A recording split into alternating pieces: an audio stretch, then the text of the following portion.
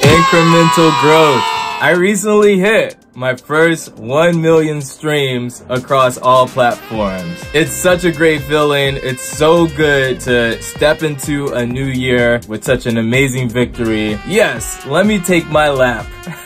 Before I say anything else, let me just preface all of this by saying there is no one way to do things. This is just me sharing my journey with you guys. So I hope you enjoy, I hope it inspires, and that's what this is all about. Now the first thing, let's address the elephant in the room. Out of my 1 million streams, 88% of my streams came from one place, Spotify. Is that a good thing? Is that a bad thing? I'm not really sure. But I'll say this, I do have a plan to change that, and I'll get into that later. But since Spotify maintains the majority of my streams, I'm gonna talk mostly about the numbers from Spotify, just to give you guys a simplified understanding of what I did, how I got to where I got, and hopefully this also helps you in the process. So I'm gonna really start from 2019 for two reasons. One, around 2019, that's when I got my first Spotify Wrapped. But also, in 2017, I put out my first record, but that record to date only has about 10K streams. So it's a little irrelevant to talk about that one album that happened a long time ago. In 2019,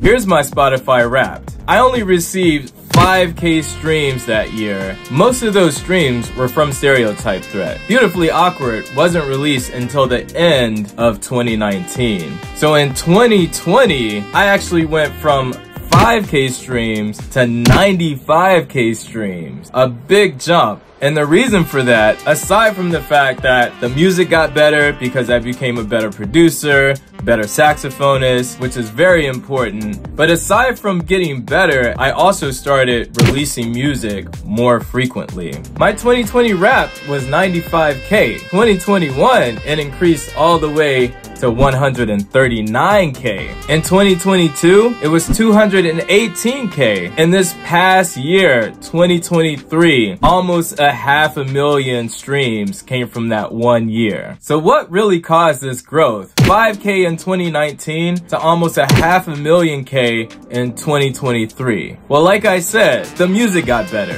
That's numero uno. Making better music, becoming a better artist, that should be your #1 focus. But I also got better at promoting myself. However, the main thing was that I learned how to create a strategy and stick to it, to really be able to do something that I can execute long term without getting burnt out. That's really the key to all of this. Creating a strategy that you can execute and sticking to it. But when you create a strategy, of course, you want to make sure you create a strategy that's actually going to push you to become a better whatever it is that you're doing. You don't necessarily want to create a strategy that puts you in your comfort zone and keeps you there. When I first started this strategy of going from just putting albums out whenever I was finally done with them to then putting out a song or a release every 4 to 6 weeks, that was super daunting. It was very hard, but I knew it was something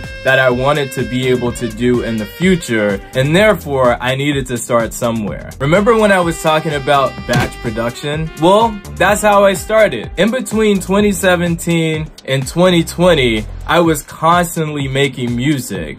And by the time I got to 2020, I was able to start this process of continuously putting out music, which got me to where I am. But like I said, that's just me. It might be you, or you might be someone that's trying to strive to this. Let me tell you, you can do it. It's gonna start off being very hard, but at this point, it just flows. It's a rhythm that I've taught myself, and now that rhythm flows very naturally. I mean, I love my job, and my job is to make music. One last thing though. So I did say 88% of those streams came from one platform, Spotify.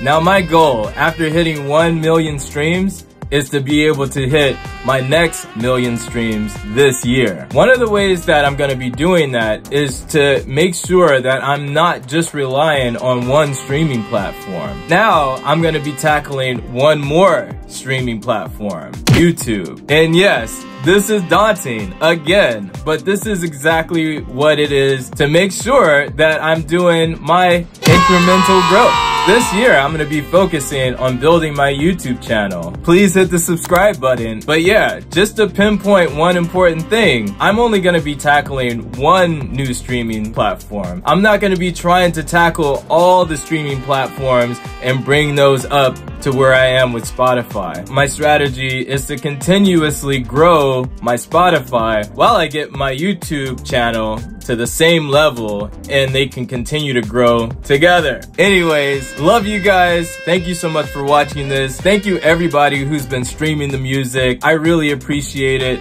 And big shout out to all the collaborators, all the people that I've been working with over the years. I can't do this on my own. Big shout out to Sashku. Big shout out to Noah McNeil. Both of those guys have been helping me with artwork throughout the years. And of course, the music and the art, they all go together. That's what's up. Peace.